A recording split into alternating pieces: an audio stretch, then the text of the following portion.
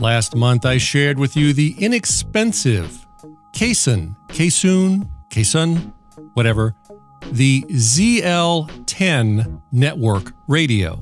In this video, I will share with you the ZL10's big brother, the KSun, whatever, ZL20 network radio. And I will do a few comparisons between these two very popular network radios. The price for the KSun, whatever, ZL20 network radio is, as of today, $99.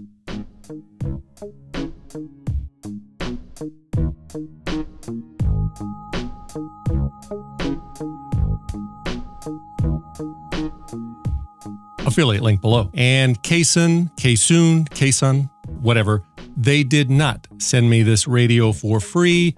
I paid full price for this radio using the monies I collected from my supporting channel members. Those are the members that clicked the join button or the thanks button below. So to all of the morons that continue to leave comments and declare that I am nothing more than a paid shill and that I will say anything that the manufacturers tell me to say just so that I can keep getting free stuff, allow me to just say to those people, in the words of our beloved and late Logan Roy, fuck off. In my review of the ZL10 radio, the low-priced little brother to the ZL20, I spent a lot of time explaining what a network radio is and is not. I explained the pros and cons of a network radio, and I did my very best to explain everything so that even a 10-year-old would be able to understand. And yet, comments were still posted that made it very clear that apparently I did not explain it well enough.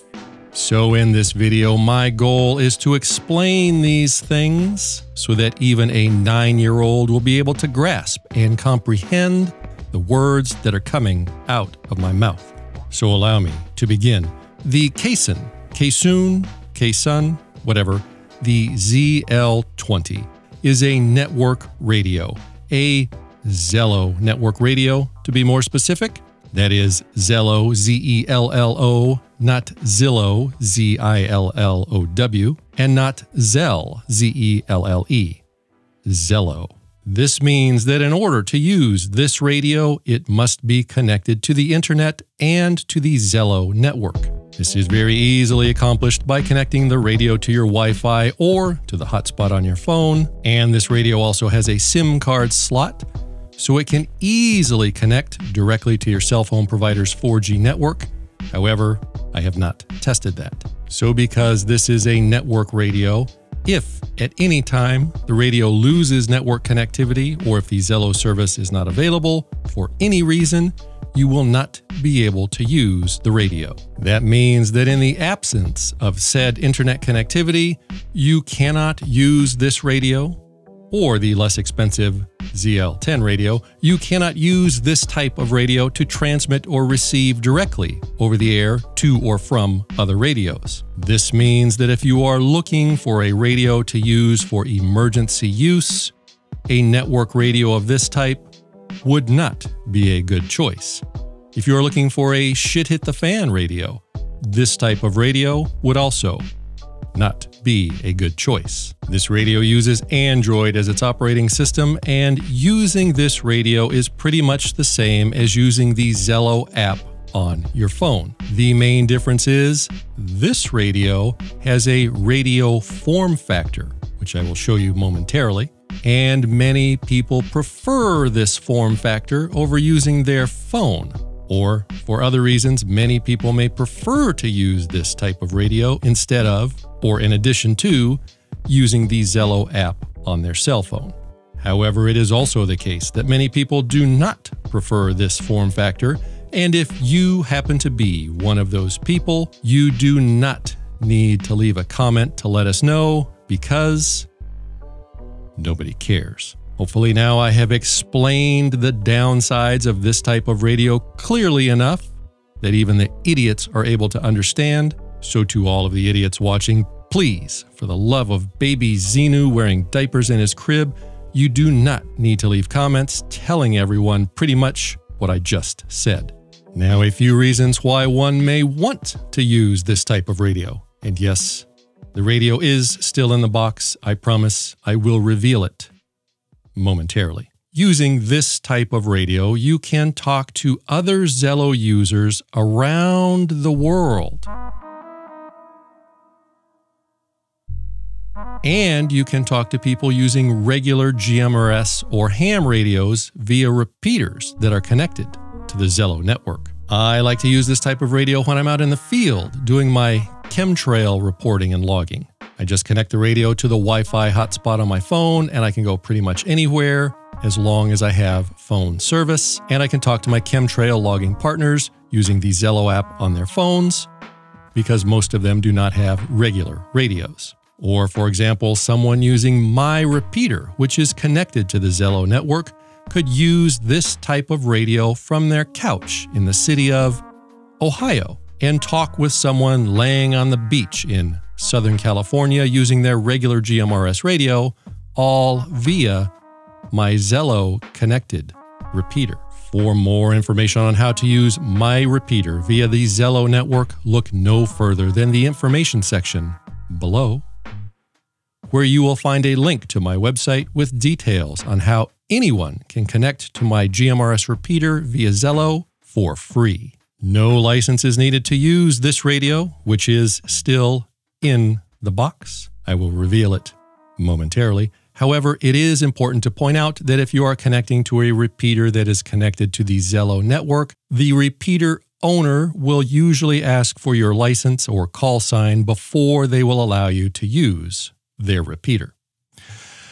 And finally, if you connect this type of network radio to the Wi-Fi hotspot on your phone, it is going to be using your cell phone plan's data. Talking over the Zello service does not use a lot of data, but it does use data. So when you purchase the KSun, whatever, the ZL20 network radio in the box, you will receive a user guide written both in English and French. And when I say it's written in English, I say that very generously. It is actually written in Chinglish, very poor Chinglish. The type is very small to read, and some things like these little numbered labels are virtually impossible to read if you're over the age of 40. The user guide only goes over the physical operation of the radio, and there is zero information about using Zello, so it is helpful if you already know how to use Zello. You will receive a charging cable, USB-A to USB-C, and you will receive a matching charger, one end which plugs into the USB-A side of the cable, the other end goes into those holes that you find in the walls of your home, and you will receive the KSun, whatever, ZL20 Zello network radio. On the radio, you will find a large screen, which I will talk more about momentarily, several buttons. On top, you will find a flashlight, which is actually very bright, a small, non-removable Wi-Fi antenna.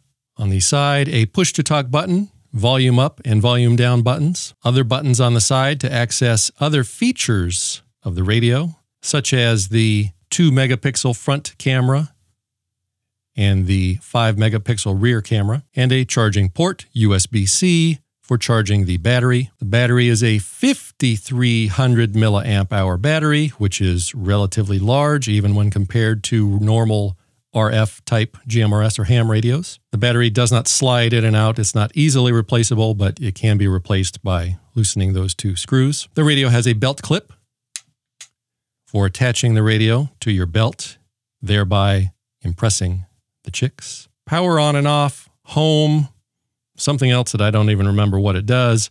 I don't know what this button does. You would think that's for the flashlight, but actually I think it's this button that turns on the flashlight. One of those buttons turns on the flashlight. I don't know. goddamn manual's too small to read. And a relatively large speaker and microphone hidden underneath the Chinesium plastic. The radio does feel nice and sturdy and heavy-duty-ish, although let us not forget that this radio costs under $100 and is made out of pure Chinesium, so I would be careful not to drop it, but it does feels more steady and solid than the lesser expensive ZL10. The user guide says this radio is waterproof and dustproof, but on another page it also says that it is IP54 rated, which is not waterproof. IP54 means it is protected against dust and light water splashes, so it would not be a good idea to play with this radio in the bathtub. There is no information in the user guide about how to get connected to your Wi-Fi or anything else, but as you can see, it is Android. So if you have an Android phone, you should be familiar with how to do everything. If you have a real phone with iOS, you may struggle, but you'll figure it out. As you can see, the screen is fairly large, almost double that of the less expensive ZL10. And unlike the cheaper ZL10, this is a touchscreen that works very well. Oh, I almost forgot.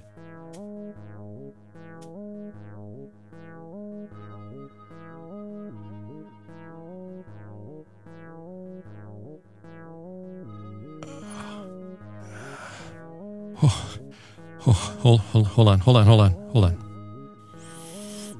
Okay.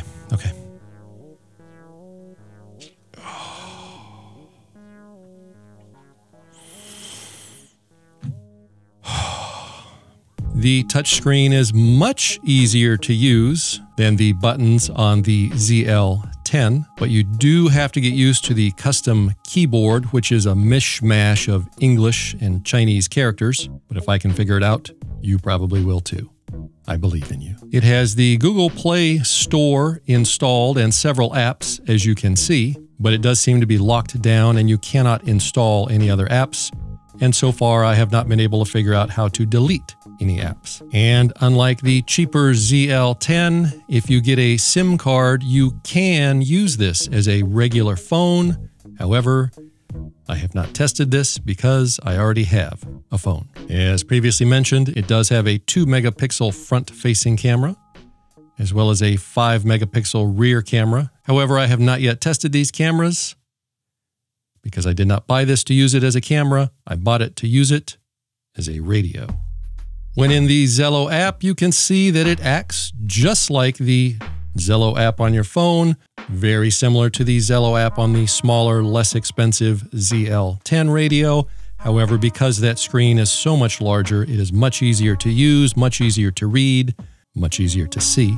And basically, this is just a very inexpensive Android phone in a radio form factor with a push-to-talk button, actually 2 push-to-talk buttons. That's the main push-to-talk button, and the orange button on the top, which one might think is used for the flashlight, actually doubles as a push-to-talk button. And as previously mentioned, it is that push-to-talk button on the side that many people prefer to use instead of using the Zello app on their phone because they can hold this and treat this like a radio. Most cell phones would require 2 hands, one to hold the phone and the other to press the push-to-talk button on the screen of the phone. Most cell phones are also much more expensive, so if you are using this in the great outdoors for something important like tracking chemtrails, if you drop it, you won't be upset as you might be if you dropped your more expensive, fancy cell phone. The incoming sound quality on the ZL20 is noticeably better than on the smaller and cheaper ZL10.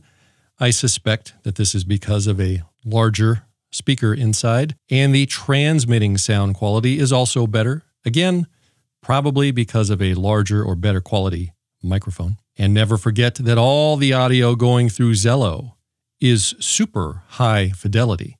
Allow me to play for you an example of what this radio sounds like to someone listening on another Zello radio.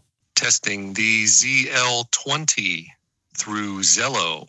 1, 2, 3, 4, 5. And as you probably saw with your own noise holes, I sounded just like Howard Stern. There is not a whole lot more to talk about this radio. It is, as previously mentioned, a Zello radio. It runs the Zello app, just like if you were to run it on your phone. However, when comparing it to its baby brother, the ZL10, because the screen on the ZL20 is so much larger than on the ZL10, it is much easier to read, and the touch screen makes the ZL20 far easier to use than the ZL10 with its crude button interface. Otherwise, as previously mentioned multiple times now, this is just a Zello app stuffed into a very nice radio form factor with a touch screen, and it is locked down so that you can't screw it up. So if you are shopping for a Zello network radio with a big battery and a large, easy-to-use touchscreen for under $100, this might be the network radio for you.